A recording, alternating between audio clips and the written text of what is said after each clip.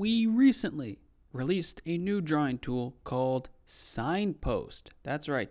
It is called Signpost, and you can find it, if you're looking at our mouse here, right here in the Annotation Tools menu, and then move your mouse down, and here's Signpost. Click the tool to select it, and then you can place a signpost anywhere on your chart.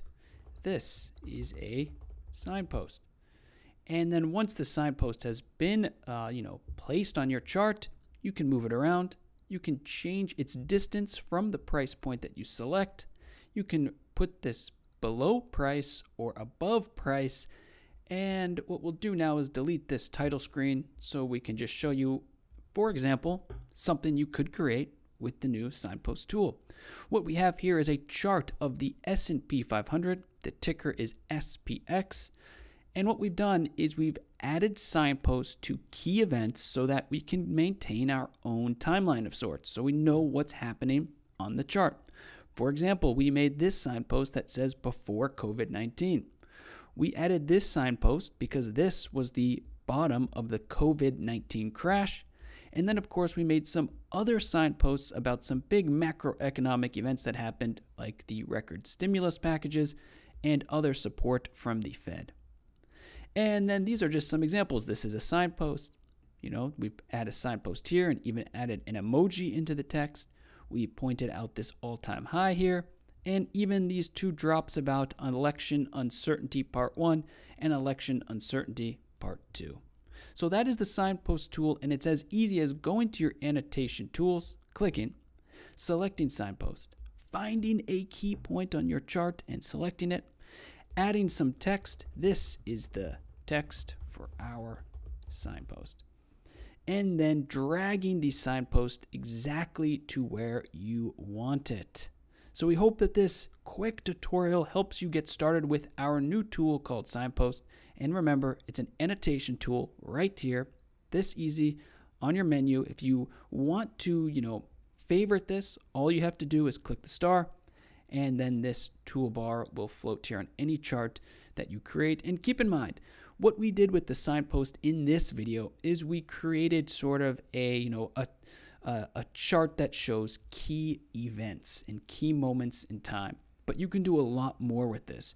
If you wanted to, for example, you could keep track, say, of some notes that you don't want to forget about. So you could write something instead.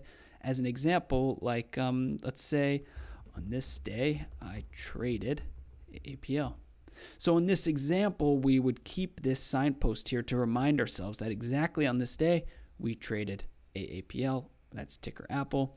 You could also do things, for example, where you could actually embed a link. So if you wanted to add a news story, right, you could get your link, add it here. This is a link.com.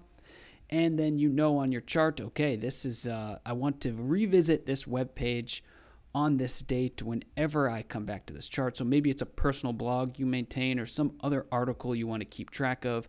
So there's all sorts of ways you could use Signpost, and we look forward to seeing the different ways that you use it. And if you have any questions, please leave them in the comments below. And to delete a signpost, by the way, you just click it and then press delete on your keyboard, and it's instantly removed. So questions and comments, leave them below in the comment section of this video. We are open to all types of feedback as well. So if you want us to build a tool for you, also let us know. We just may build something for you.